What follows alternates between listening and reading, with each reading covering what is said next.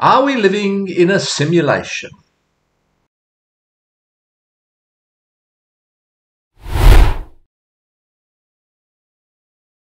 People often say things like this, that we're living in a simulation. I'm not sure how seriously they mean it, or indeed whether they actually know what it means or would mean if it were true.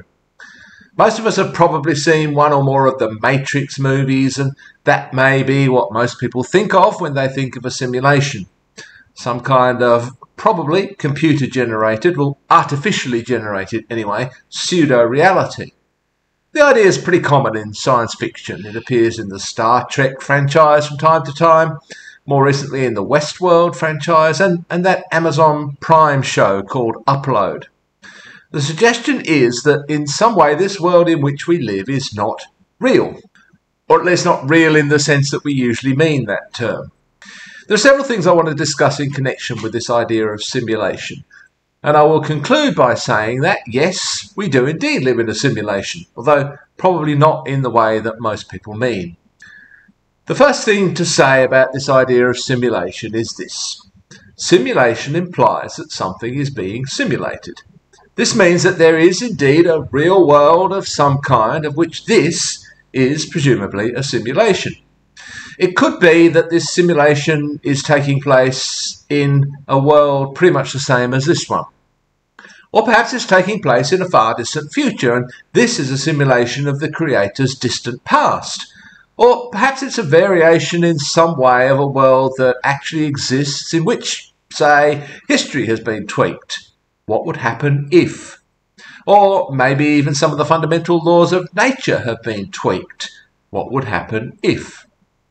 All of this implies that there is indeed some real world out there with real intelligent beings who have created this version of reality. Granted, they might now be extinct and this might all be running on automatic, but at some point there were intelligent beings who created this. It seems to me then, first of all, that this idea is a variant of the intelligent design argument, though we may not refer to the creators as God. It might seem like a good way to explain things like suffering. There are glitches in the program, or even to explain miracles. Perhaps these are interventions in the programming or data input of some kind. Maybe the program is sufficiently advanced to self-correct to some extent. Things such as suffering might even be dialed up or down to carry out various experiments. If we were running this simulation, we wouldn't hesitate to do that, would we? Because, of course, if we were them, we wouldn't think of us as real, would we?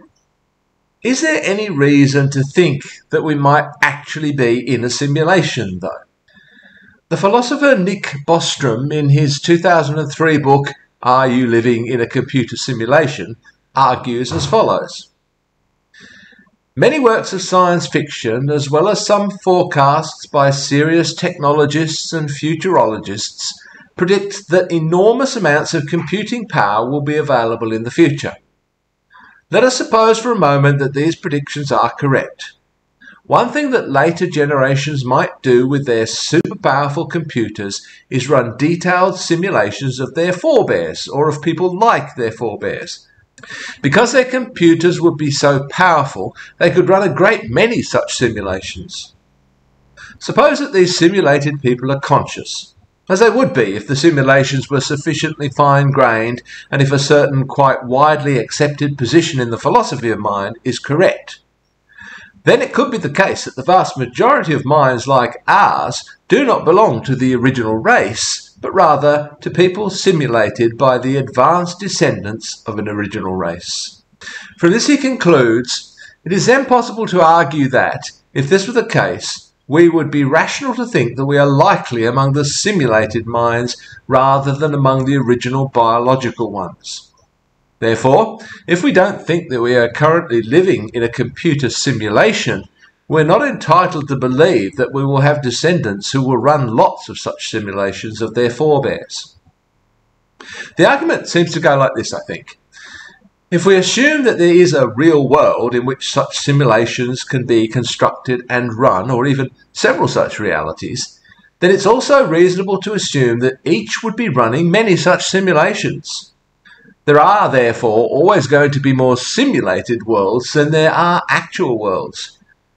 Because there are more, perhaps many more, simulated realities than real realities, the chances are that we're in one of those simulations, rather than one of the real ones. It's even more likely if, say, some of those simulations are themselves running simulations, down a level, so to speak, or several levels.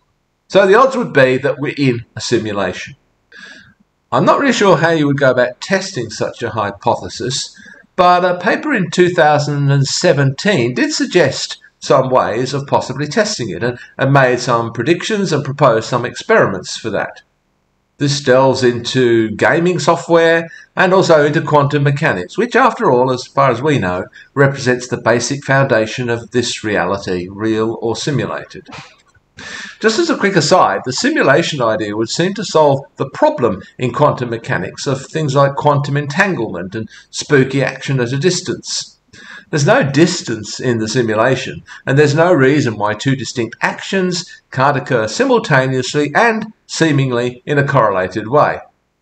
Note, though, that this would not help in the real world out there, unless the real world is not, in fact, based on quantum mechanics. But where would that leave or lead us? Anyway, it seems to me that the authors of this paper start from the idea of a simulation as we might actually run one, as in virtual reality programs and games, for example. They identify the limits of those systems and then note that these limitations lead to conflicts and inconsistencies that seem equivalent to what we see in the quantum world, things such as wave-particle duality. Note also that this simulated reality only becomes real to us, the characters in the simulation, when we observe it. Anything outside our field of vision is there potentially, but remains unrealized until we observe it. Clearly, this reduces the amount of computing power required to run this simulation. And this seems to be equivalent to the van Neumann-Wigner interpretation of quantum mechanics, which requires a conscious observer to collapse the wave function. Without going into detail, the authors of this paper proposed actual and thought experiments that would basically force the simulation to demonstrate certain glitches. I'm not really in a position to say whether their approach holds up under scrutiny, and as far as I'm aware, their experimental challenge has not yet been taken up. I don't know about you, but if it turns out that I'm not real, I'll be kind of pissed off. Unless there's a real me plugged into this reality and operating my avatar. Then I guess it depends on what that person's real world and life are like. Or maybe it just raises the question again, what is real anyway? Before I finish up here though, I want to propose another sense in which I think this reality actually is a simulation. We receive a great deal of sensory input, visual, auditory, tactile, olfactory, etc. We also sense our own bodies internally. Let's just consider one of those sensory inputs, sight. Out there in the real world, there are photons flying about and bouncing off things. Some of these photons enter our light detectors, our eyes. They impact on our retinas, which then transmit electrical impulses to our visual cortex. Our brain then organises these impulses into the images that we perceive. I see what my brain interprets as a screen in front of me, etc. It's clear that our brain struggles with new objects that it hasn't encountered before. It's also clear that our mind can be fooled by what it expects to see. Consider this image, for example. To our eyes, square B looks lighter than square A, but it isn't. They're actually the same shade of grey, as you can see in this second image. But given that square B is in shadow, or appears to be in shadow, the mind thinks it must be lighter, because that's what it expects to see. Our mind has some kind of internal construct that it's built from this visual input, and which it adjusts as it receives new input. Now, it's fairly clear to me that what I actually experience of the world is this construct, a simulation of the world based on this input and the brain's organising power. It's not the actual world out there. I would argue that this is the same for the other senses. So, I live in a simulation of the real world out there that my brain creates in here. It's certainly correlated with the world out there, but it isn't that world. This simulation works pretty well as a tool for navigating this reality until, from time to time, it doesn't.